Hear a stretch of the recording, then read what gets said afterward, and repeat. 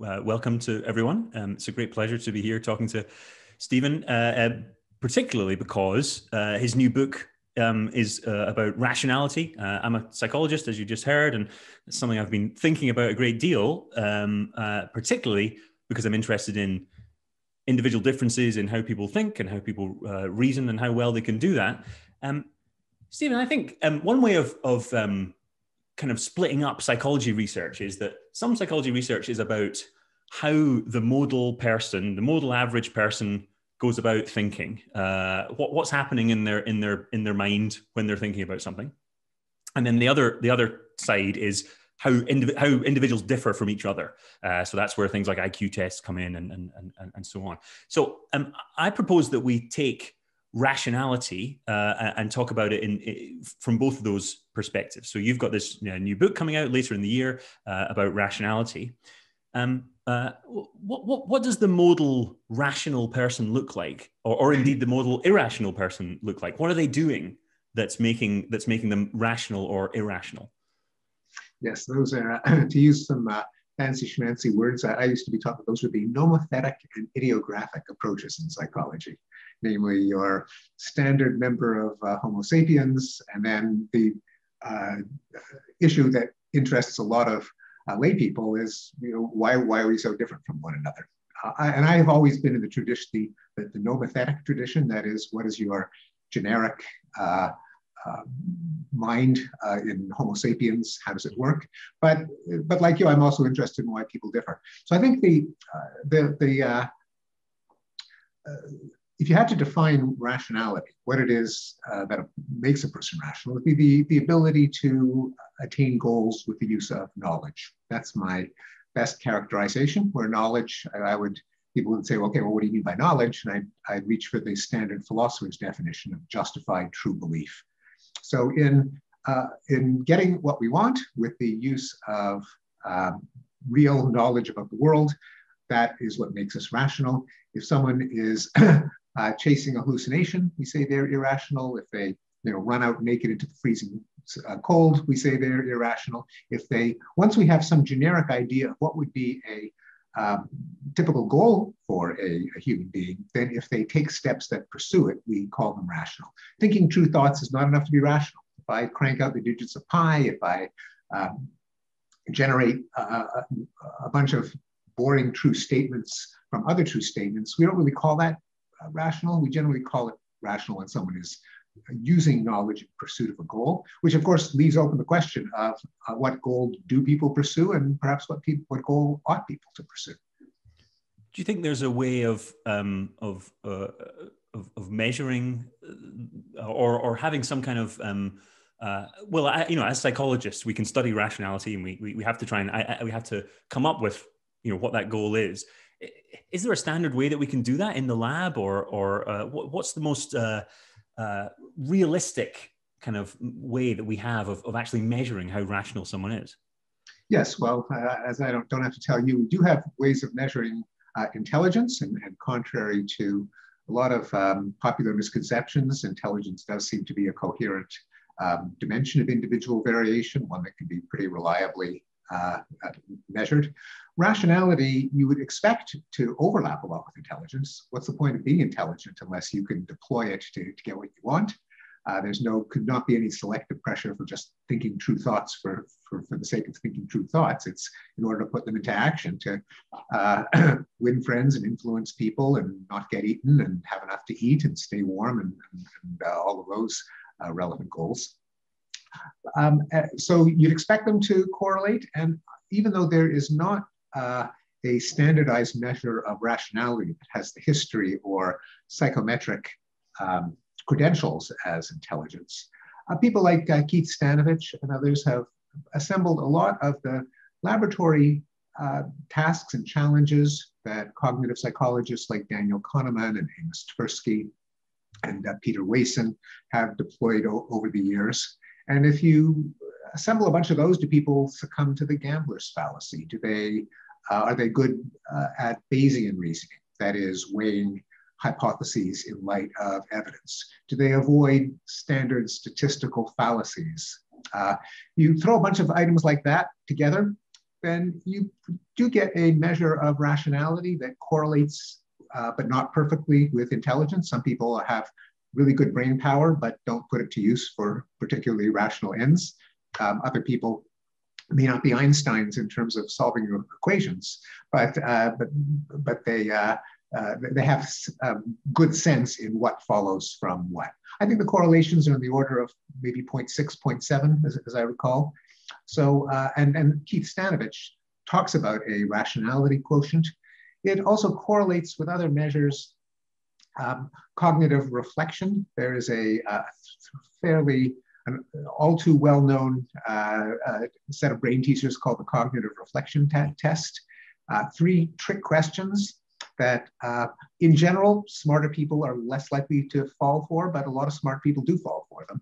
And the ability to not make the error, I'll just throw out one of them, with the risk of contaminating the test by divulging 33% of its items. But by now, if the cat is out of the bag, a lot of people have heard of it. So a ball and a bat cost $1.10. The bat costs $1 more than the ball. How much does the ball cost? And people say 10 cents. And as soon as you actually stop and do the arithmetic, you realize that can't be right. But people falling for questions like that are sometimes intelligent, but are lower in, say, rationality quotient. Also correlates, it even verges into personality, or people who are open to experience, open to disconfirmation, willing to reconsider their ideas, something that kind of blends into personality, goes into the component of rationality that probably does not perfectly correlate with intelligence. So that's the it's the idea. The bat and the ball example is the idea that people are cognitive misers, that they don't want to expend their cognitive effort on something, and they jump to the first conclusion. I do wonder with that.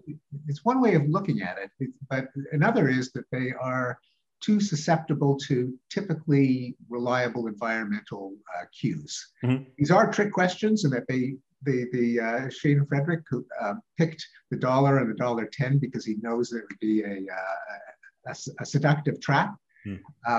And in general, the world does not consist of trick questions, and so we do pretty well, but we get tripped up if we don't stop and think twice. So it's not just saving; it is partly saving effort, but it's also subjecting everything to a little bit of extra scrutiny. Yeah.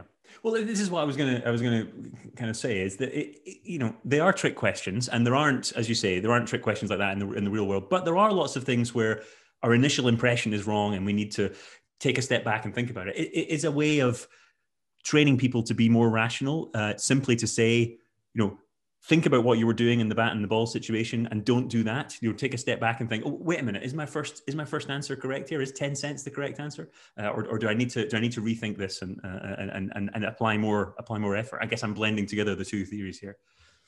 Well, yes, and indeed, there is a paper just published by my colleague Ellen Langer of mindfulness fame and Philip Naiman that suggests that even a manipulation, just like having people pay a little bit more attention to their surroundings, to actually get out of the cognitive rut and just think about what's in front of them, decreases the rate of fallacies in a lot of these standard questions from the cognitive psychology lab. I mean, I even think that works for intelligence, IQ tests as well. I mean, if you tell people who are doing the Raven's matrices test, which just in case anyone doesn't know, is of course the one where there are lots of there's a sort of panel of different shapes. Sometimes they're different colors, and you have to find the pattern the shape that fits into the pattern. If you just simply tell people that there is a rule, then I think there is some evidence that they will improve their performance on the test. What you're looking for here is a rule. You're trying to get a rule. It's not just that you're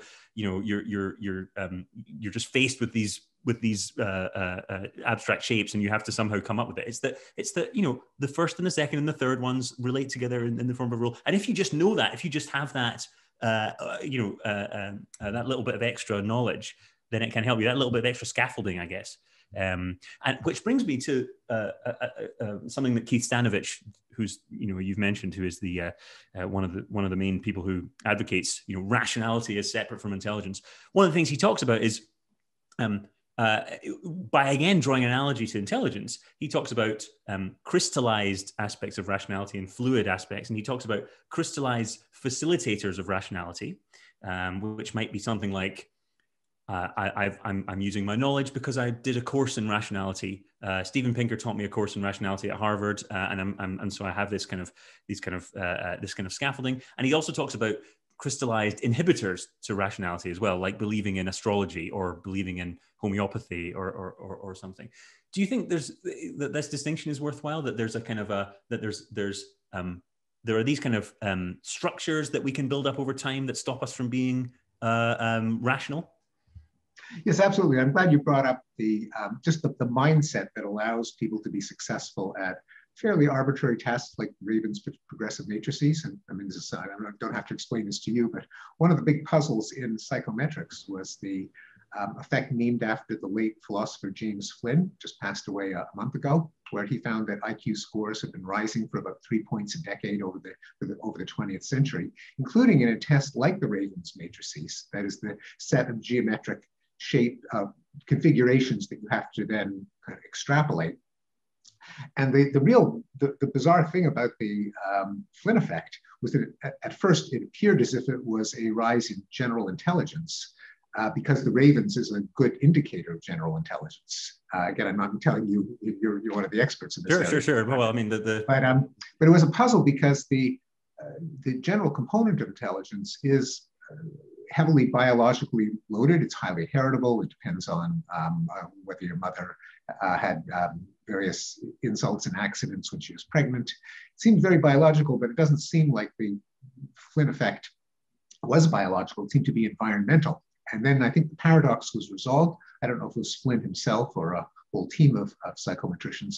We found that what was improving the scores on the matrices was exactly the kind of mindset that you just identified.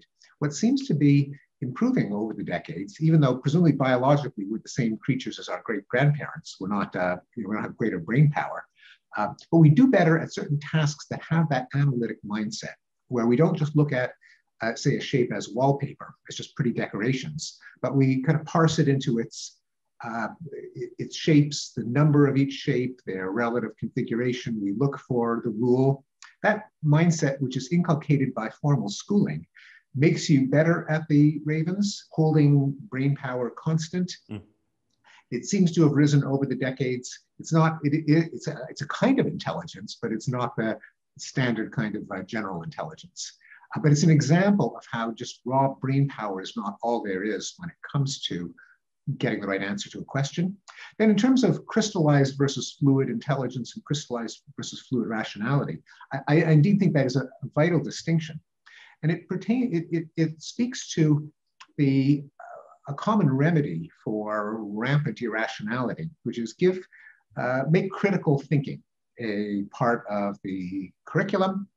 And there are courses on critical thinking, and they've had mixed results precisely because there may not be any one such thing as critical thinking. I mean, there may be a little bit of mindfulness and active open-mindedness, but a lot of rationality is mastering particular tools that work in particular situations.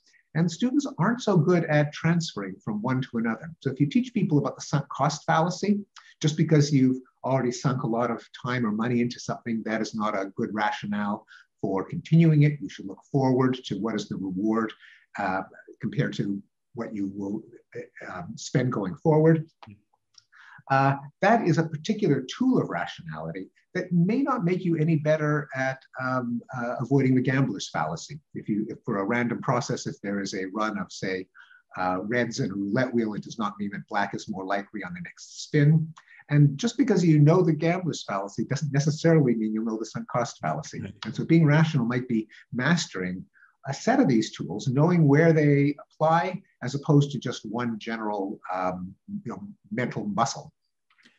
Which brings me quite nicely onto the next thing I was going to mention, which is clearly people can be rational in one circumstance and not in others. So you have people who rigorously apply scientific understanding and scientific principles to one aspect of life, but not at all to another. I mean, the obvious example, to my mind anyway, would be a scientist who is religious and takes on faith sort of certain arguments. And it doesn't mean that they're doing science wrong necessarily, because they could completely leave that aside. But it does seem inconsistent. And then, of course, there are more consequential inconsistencies where people are very irrational about, for instance, some political things, but not about, say, again, possibly scientific matters or economic matters or whatever it is.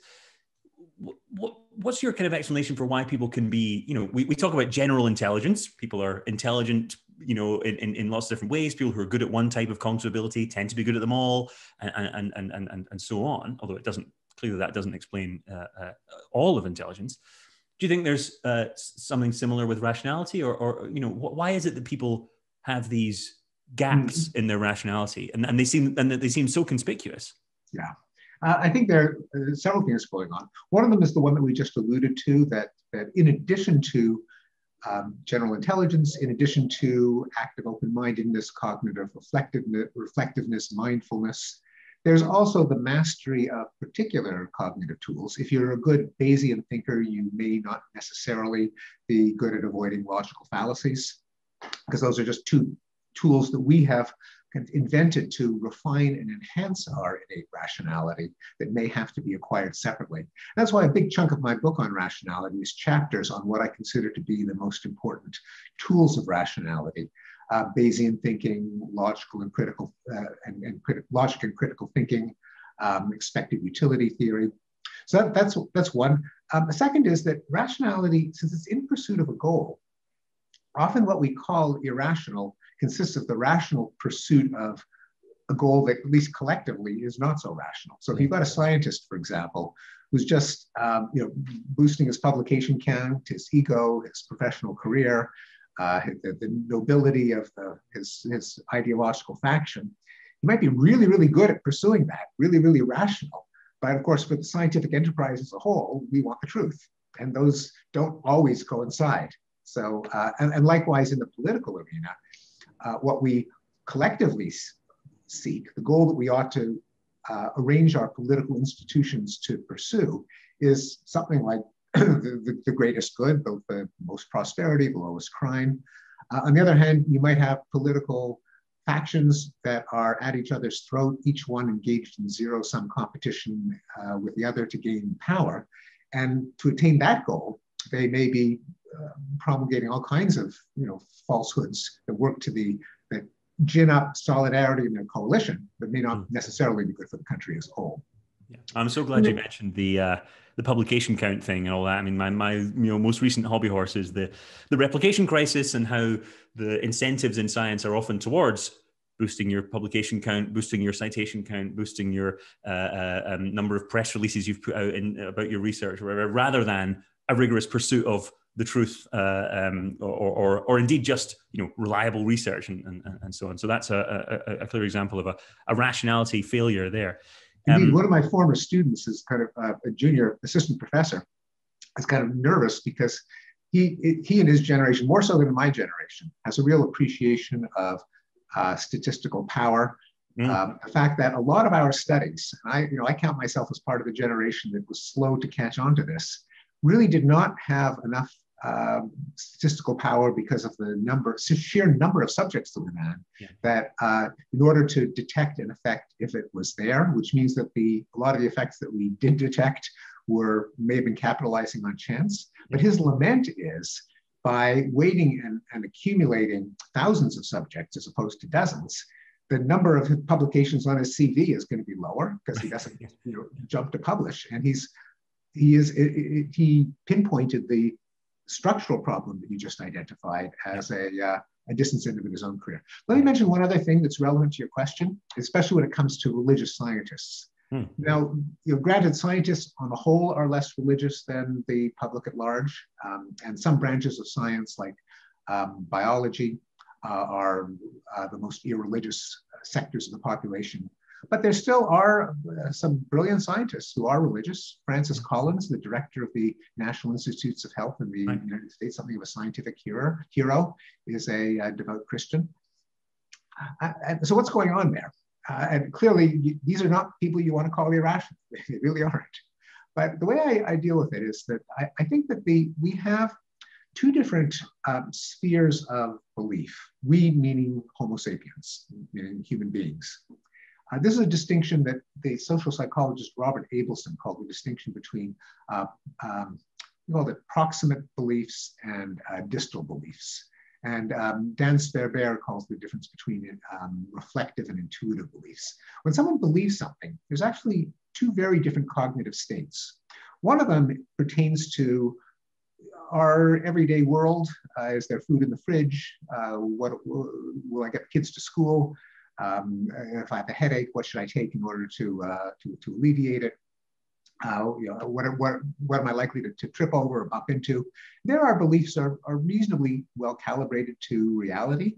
If they didn't, we'd be on the street. We'd lose our jobs. Our kids would go hungry.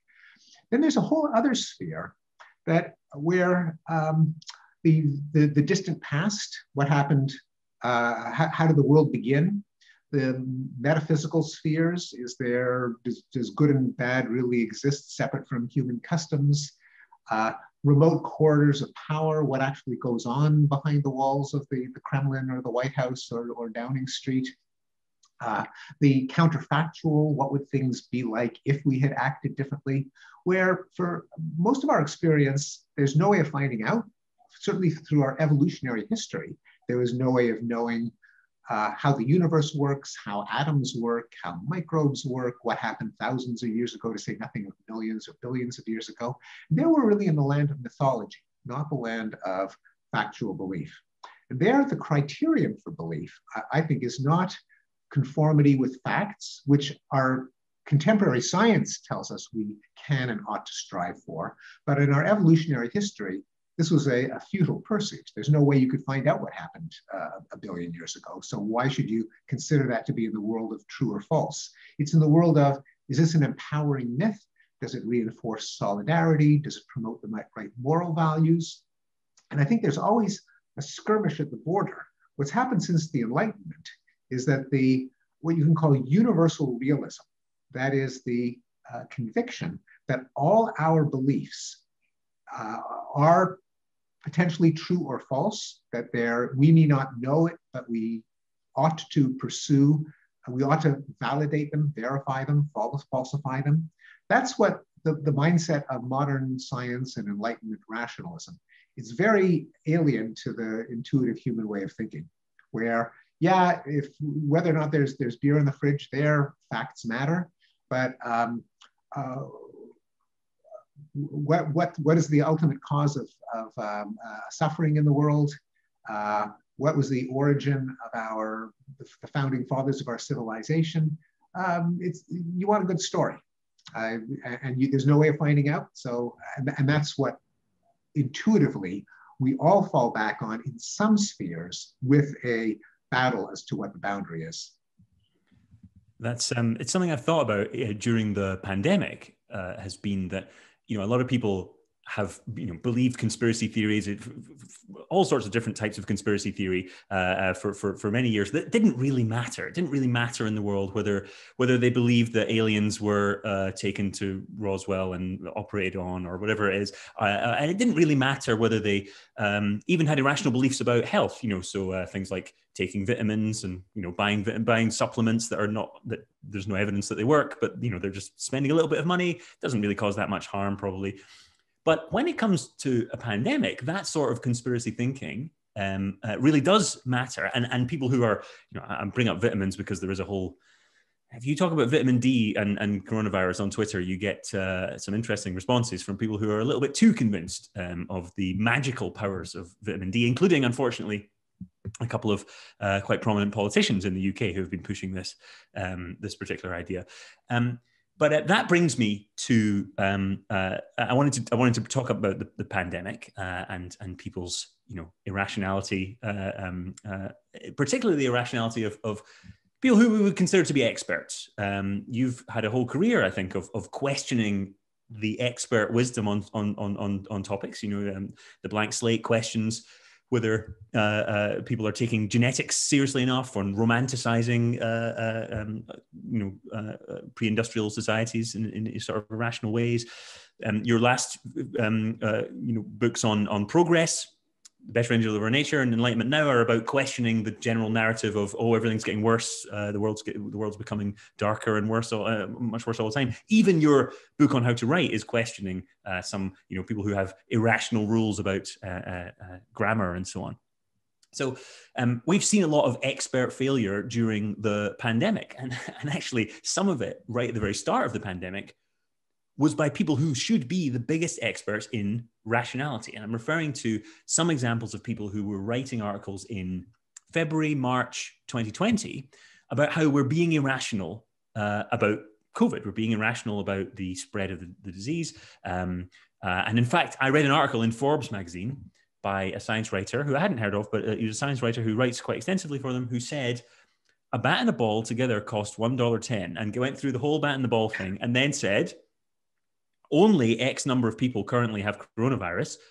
There are 7 billion people in the world. So yeah, you can now see why it's irrational to worry about coronavirus. And there were several other examples by quite prominent professors who were using this kind of reasoning, saying we're really overestimating this. You're panicking. Your brain isn't working properly if you're worried about coronavirus. What went wrong in these cases? What caused people who not just people who'd been trained in rationality, but they're the people who are doing the training in rationality. They're mentioning the bat and the ball question. Why are they being so irrational? Well, the ultimate irony is that the third question in the cognitive reflection test, the first one is the bat and the ball. The third one is the weeds in a lily patch double every day. After 30 days, the pond is completely covered. On what day will it be half covered? The answer is the 29th day. Most people say the 15th and 16th day. Meant to expose what's sometimes called the exponential growth bias, which is that human cognition doesn't appreciate exponential or geometric growth, constant doubling, where even when we try to compensate for it, we tend to confuse it with slight acceleration. We don't really account for the relentless doubling. And of course, that was the fallacy of the fallacy school. So it's especially ironic that they should bring up, of all things, the cognitive reflection task, because it was true at the time that a tiny fraction of the country was suffering from COVID. But when you have a contagious disease where each person not only infects someone else, but turns them into an infector, and each of the people they sneeze on turn those people into infectors, you get exponential growth. And the tiny percentage of the population that's afflicted now is no indication of the percentage that will be afflicted in a month. And yes, in the book, in order to spare embarrassment to two people that I greatly respect, I omit their names, but two people said this is an example of the availability bias. You read about a conspicuous example and you think it's far more plentiful than it is. So they basically alluded to one fallacy while committing another, the availability fallacy, but forgetting about the exponential growth bias. But speaking to your general question, of course, experts make mistakes, but obviously so do ignoramuses. And the lesson can't be any old Joe is equally qualified to speak on any topic. Our natural state is ignorance. We don't know anything about anything coming into the world. And so even the people best equipped to answer a question they're going to be fallible. They're going to make mistakes.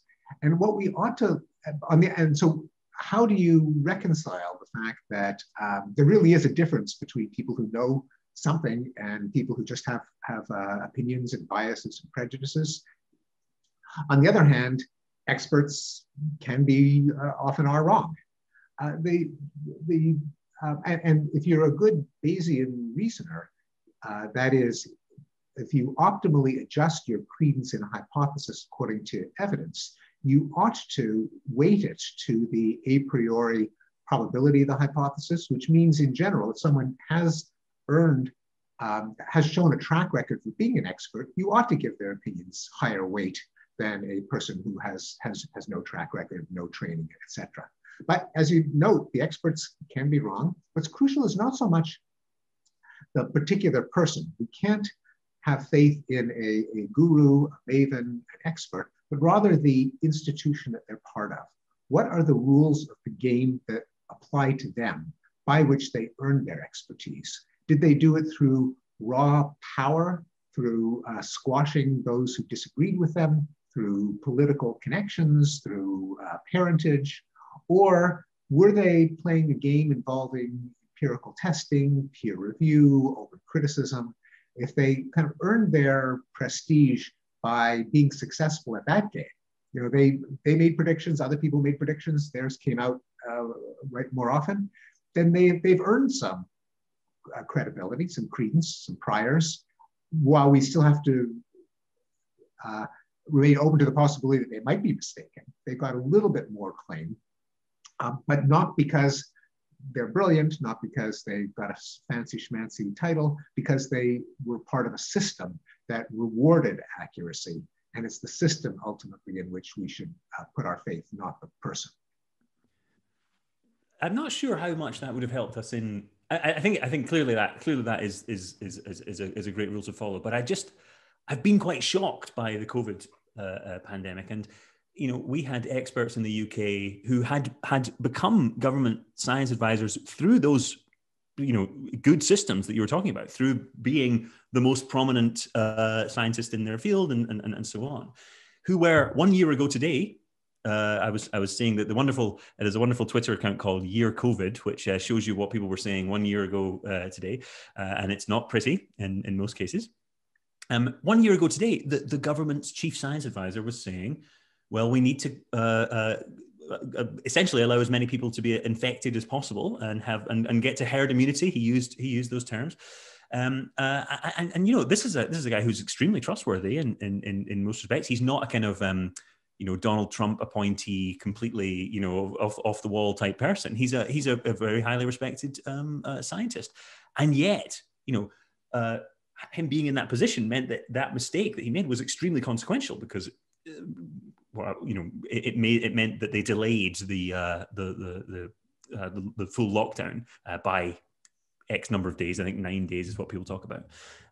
So I think in some circumstances, again, it's like in some circumstances these mistakes are not very consequential, but in others, especially when you have an exponentially increasing virus as you're talking about, they really can be devastating. Yes, and I think it is worth it to, I didn't know about this Twitter account, but to hold experts' feet to the fire and see how well they did at predictions, not to discredit or humiliate them, but to learn. What are the approaches that in fact do give the best guidance, given that COVID was the coronavirus, SARS-CoV-2 was a novel and in some ways unique pathogen, combining both virulence and contagiousness. They often trade off, but it managed to find the magic combination of both. There should have been greater preparation, but still it was what it was, and everyone had to kind of cope with it. So mistakes were inevitable. But now that we have more than a year of experience, it does make sense to go back and see who had the soundest reasoning. Again, not to enshrine some people as heroes and to humiliate others, but to learn how we ought to deal with novel challenges to society. One of the, I think, great advances in rationality has been proposed by the psychologist Philip Tetlock in his forecasting tournaments, in which he has, in contrast to standard punditry, where people make either predictions that are soon forgotten or so vague that no one knows whether they're ever right or wrong. He has people commit to testable predictions within a particular time frame. How many countries will leave the EU? Will the price of crude oil go up or down by a certain amount in a certain time frame? Then to, again, not to so much as to reward or humiliate people, but to see what goes into accurate forecasting. And the lessons from that project, which has identified some super forecasters, they tend not to be the columnists that you and I have heard of. They tend to be kind of nerds who spend a lot of time on Wikipedia, who know their Bayesian statistics, to know what is our most reliable way of dealing with uncertainty, given that none of us is infallible, we're going to make mistakes. How ought we to deal with the challenges that face us? Yeah, I think that's an amazingly powerful lesson that we've learned, is that we need to hold people to account, and as you say, not because it's embarrassing for them, and we should take a kind of Schadenfreude enjoyment in that, although we can in many cases, but because it's helpful. So I was just going to say at this point that we've got a few questions popping up in the chat. I think if anyone wants to ask any questions, then type them into the Q&A now, and hopefully we will get round to them. I don't know if people are maybe they didn't notice, but if there's anything you wanted to bring up, I was just going to ask you in the meantime while people think of that. I was going to ask you. You mentioned Dan Sperber earlier and his theory about the distal versus, I can't remember the term now, distal versus ultimate. I think he called them intuitive versus reflective beliefs. Right. Robert Abelson called them, I think, testable versus distal beliefs, or proximate distal beliefs. Yeah. He has another theory of rationality in the first place, right? And it's the kind of evolutionary theory. And I thought it was quite nice because you obviously some of your books have focused very strongly on kind of evolutionary theory, and now you're kind of maybe coming back to discussing this from a kind of evolutionary perspective in terms of why people are rational in the first place. And we were just talking there about super forecasters, and they're continually checking their ideas against reality, and there's a whole community of people who are, if you go onto the Good Judgment Project website, which is where the super forecasters make their decisions, they post reasoning, and you get little clips of their reasoning, and so you can kind of learn from them. And of course, the scientific peer review system, if it works properly, is a system where people are constantly checking on each other's work. I would argue that in many cases it doesn't work very well, and is suffused with the sorts of biases and irrationalities that we've been talking about. But I wondered if you wanted to talk about the argumentative theory of why we are rational in the first place. Yeah, it's an interesting theory proposed by Dan Sperber and Hugo Mercier, and according to which the adaptive function of reasoning, by which they mean explicit step-by-step inference making, is to win arguments, not to attain the truth. And it's consistent with something that we see all the time. There are people who just want to win. And a lot of the classic fallacies, particularly critical thinking fallacies, the ad hominem argument, argument from authority, guilt by association, are kind of tricks in order to kind of hoodwink an audience into thinking that you're the expert and that you got it right. I think there's a lot to that. It can only be taken so far. And Andrew Norman, a philosopher at Carnegie Mellon, has written a critique, noting that we can't just use reasoning would not have been selected for if it was simply sophistry, if it was just a way of bamboozling an audience and had no connection with truth. That there has to be some way in which we reason in order to kind of steer a collective understanding to our side, indeed, but also to something that is likely to have some claim to the truth. So this is not to deny the insights behind the argumentative theory, including the fact, a kind of an optimistic takeaway from the theory, which is that it sounds kind of cynical. We're just trying to win, pissing contests and boost our ego and reinforce our side. And there is a lot to that. But the optimistic upside is when you put people in groups and they have the right rules, their challenge is to get the answer right. They kind of do. And a lot of the classic fallacies that you read about in cognitive psychology, the confirmation bias and so on, you put four people together, and the one who avoids the fallacy usually convinces the other people in the group, and the group is smarter than any of the individual members. I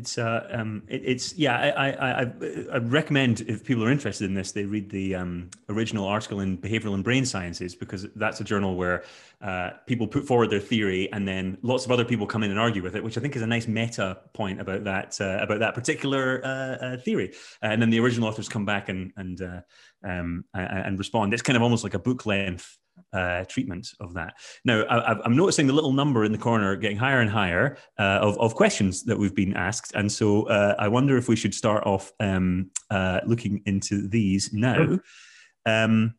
Is it rational to vote in an election? That's one of them. Yeah. Is it rational to vote in an election, bearing in mind the extreme low probability of your vote make a difference to the outcome? This is a classic question in I guess in rationality and economics, in that kind of reasoning. Political science, yeah. Political science, yeah. What's your view? Yeah. So there is a pretty standard view in economics of the type that kind of naughty economists love to promote because they delight in kind of hyper-rational, cynical analyses of human motives, the rational actor theory. According to this argument, it is irrational to vote because, again, whatever, even if the cost is small, you're still taking time out from work and you're standing in line, and the chance that you'll affect the outcome of the election is infinitesimal. Although, and I actually had a discussion in the book, I took it out because too many people objected to it. There's an argument from, of all people, Andrew Gelman, who is the kind of statistical policeman par excellence, kind of a rationality enforcer. You don't want to mess with Andrew, who argued that if you actually if you actually look at all of the elections that have taken place, there actually have been some that have been decided by one vote, not a US presidential election, but some local elections. And if you do an expected utility calculation, you multiply the probability that your vote will switch the election by the consequences, how much money one government will spend on something as opposed to the rival government, and then how much it might affect you, or affect, at least, it doesn't have to affect you personally, it could just affect things that you care about, because that's part of your own utility. Is the country going in the direction that you want? It may not be so irrational.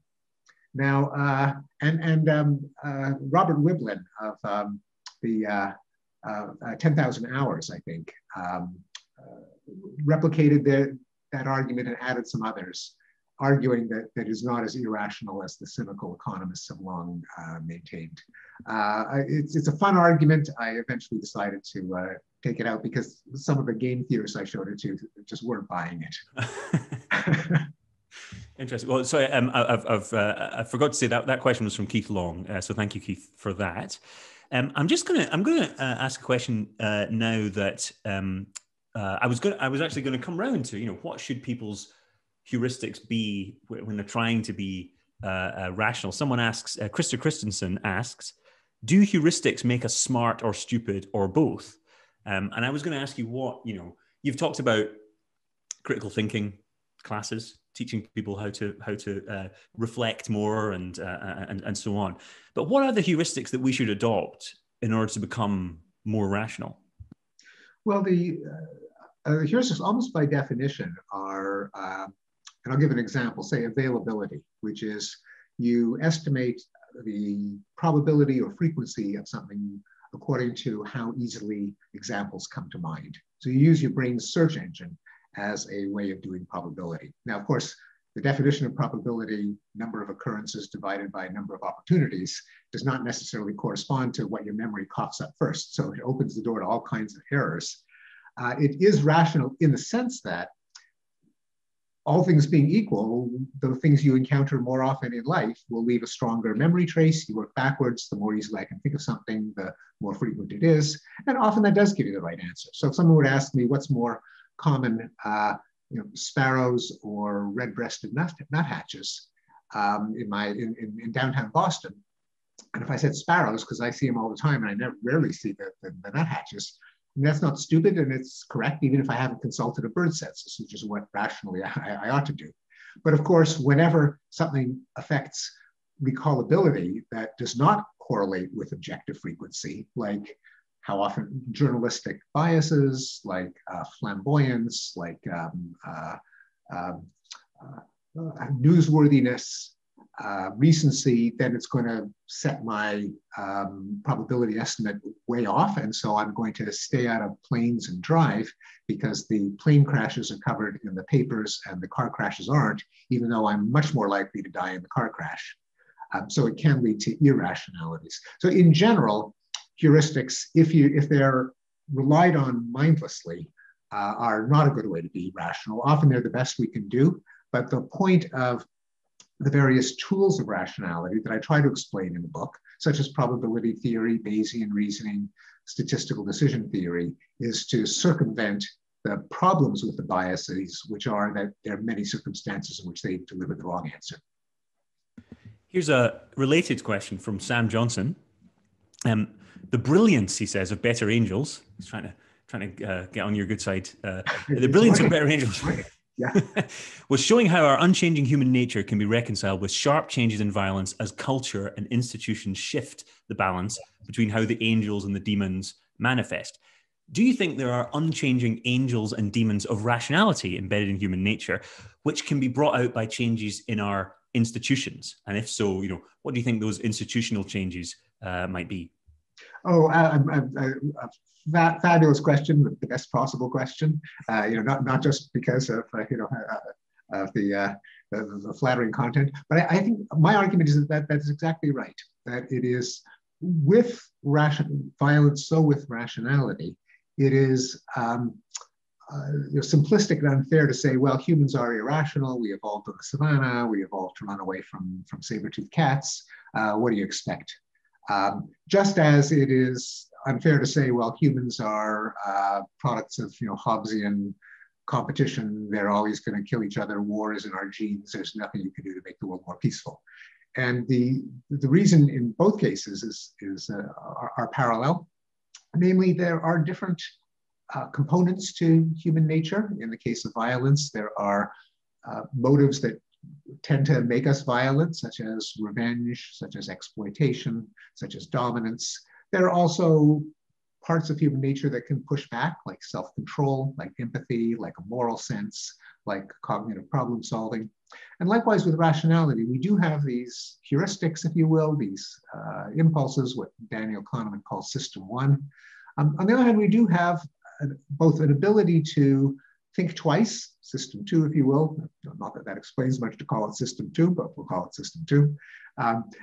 Plus, we have the institutions that we have implemented in order to bring out our kind of rational angels, like peer review for all its flaws. And I'm totally with you that there's a lot of room for improvement, but it's probably better than not having any kind of review or feedback channels, like demand for testability, checks and balances in the political sphere, adversarial proceedings in the courtroom, freedom of the press and freedom of speech in journalism and intellectual life. These rules that we implement in order to prevent our less rational angels or demons, if you will, from dominating, and to kind of bring out whatever rationality we have and have the system as a whole abide by norms and follow institutions that make us collectively more rational than any of us as individually. Yeah, I agreed there, and yeah, on the point of peer review, yeah, I completely agree. There are journals out there that don't do any peer review at all, and they are a complete wild west of the most absurd.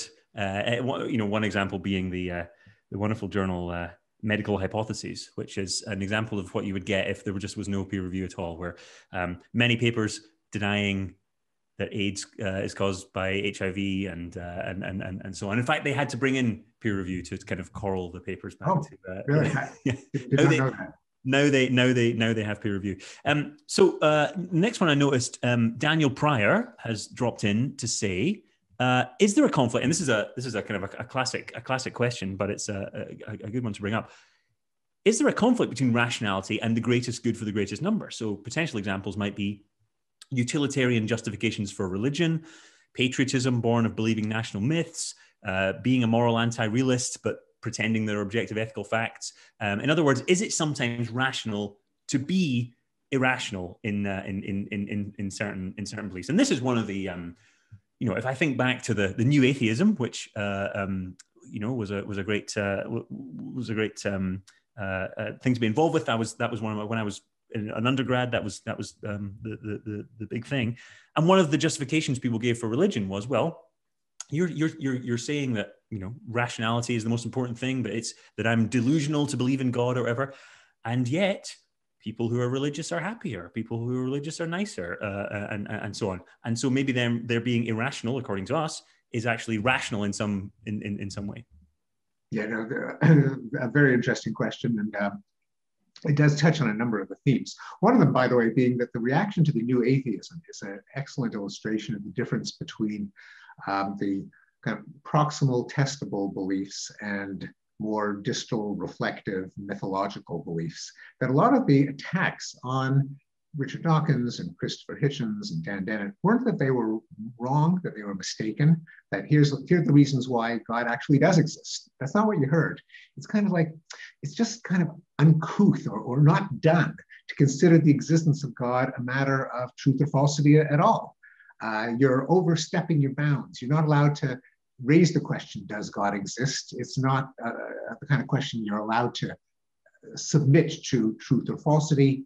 It is empowering, it is ennobling, it is spiritual, and it's just in this different realm of mythology. So it's a great illustration. Now the question is, and it is also true that rationality always is relative to the goal. And this goes back to David Hume. And it's hard to say that something is rational or irrational in and of itself. It depends on what you're trying to accomplish. And I suppose one could raise the question, would it be, and this goes, there are a number of schools of political philosophy that believe this, that there's a kind of a noble lie, that even though we elites know that there's no such thing as God and that, you know, 10 Commandments were just a myth, maybe it'd be better if the teeming masses believed in God, because then they'd be, you know, nicer to each other. Or I mean, that's caricaturing it, but that's kind of the essence of the argument. Now, even there, you have to balance the goal of having people be altruistic, pro-social, with the other goal of, if you're too resistant to the most factual belief as a society, if you close down the avenues of determining the truth, will there be cases where those people who are accepting religious dogma won't accept scientific truth when it really matters, like effectiveness of vaccines or of antibiotics and so on? There's also the actual factual issue of, are believing societies actually better off and happier? There, I think the actual data, if you just look at it, the answer is really no. I mean, the best countries on earth to live in, the richest, the happiest, the freest, the most gender egalitarian, the safest, the most peaceful, tend to have pretty high rates of unbelief, like Scandinavia, like the Commonwealth countries, Canada, Australia, New Zealand. And the most religious countries are hellholes. I mean, that's where you get the war and the ownership of women and the homophobia and everything else. And that's even true in a comparison among American states. The ones with the highest rates of obesity and violence and drug addiction and sexually transmitted disease are the ones with the highest levels of religious belief. So even accepting the premises of the question, we might want to see, is there some utilitarian value to beliefs that we might rationally think are factually mistaken? The answer is not so clear. That's if you're playing that game in the first place. Sure. My most recent understanding of the literature, although I haven't looked into this for a couple of years, is that the pro-social aspects of religion tend to be directed at in-group only and not necessarily out-group. That's one of the conclusions from a kind of a big review that I read recently. And so it's not necessarily that religious people are just, you know, nicer to everyone. It's that they may be nicer only to their in-group. And talking about groups, there's a question here from Charlie Cooper, who says, you mentioned that the group is typically smarter than any of the individuals within it. And we talked about how groups can kind of hold each other to account, or, you know, other people can hold people to account. Yet, groupthink is a very real cognitive fallacy. So Charlie's question is, how should groups be constructed to be most rational? Yeah, no, that's exactly right. And it's not in general the case that groups are more rational than individuals, because we all know about extraordinary popular delusions and the madness of crowds, and groupthink, exactly right. Sperber and Mercier tried to specify what is the chemistry of a group that does lead it to more rational, more correct conclusions. And there is a literature going back to the late 50s, group polarization, group dynamics, when, you know, what's the optimal group size? What are the rules that they abide by? And I think as I remember from Sperber and Mercier, the groups have to have a kind of superordinate goal to attaining the most accurate belief. That is, they're given a problem and they're supposed to come up with the right answer.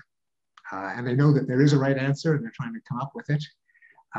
That may not be as feasible when it comes to politically fraught decisions, some of which there may not be a correct answer because they involve trade-offs between values. And there is a literature I'm not on top of on what are the political group structures that tend to lead toward better collective beliefs, such as if you draft a citizens council of randomly selected people from a community and you throw them together to come up with a policy, what makes them come up with a better policy than if you have a bunch of members of parliament shouting back and forth across the aisle? Absolutely. I'm just conscious of the time, and so I'm looking for a question that might be fairly brief to answer. There's one here from, maybe this isn't a brief question to answer, but I thought it was an interesting one. Kelly Hewell asks, what percentage of misunderstandings would you estimate are at their root semantic? So are not necessarily arguing over a substantive thing, but are just a semantic disagreement. And are we kind of being irrational to focus on so many semantic disagreements all the time? Interesting question. And I'm apt to fall back on the availability heuristic, and my mind is now kind of groping for examples. So I don't know, and I don't have the right basis for quantifying them. Probably a lot, in that a lot of the times the terms that are given to us by the English language are too coarse. Language is highly polysemous, that is, words have multiple meanings. And so without giving an exact figure, which I know will be wrong, whatever, because I know how I'm going to come up with it, but I will agree with the premise of the question that the answer is a lot, and that if we were more precise with our terms, often some of our disagreements might go away. Agreed, and a nice way to end it. I'm going to hand over back to Saloni now, but thank you so much, Stephen. That was really great to talk to you, and I wish you all the best with the book Rationality. Thanks so much, Stuart. Pleasure to talk to you. Thanks.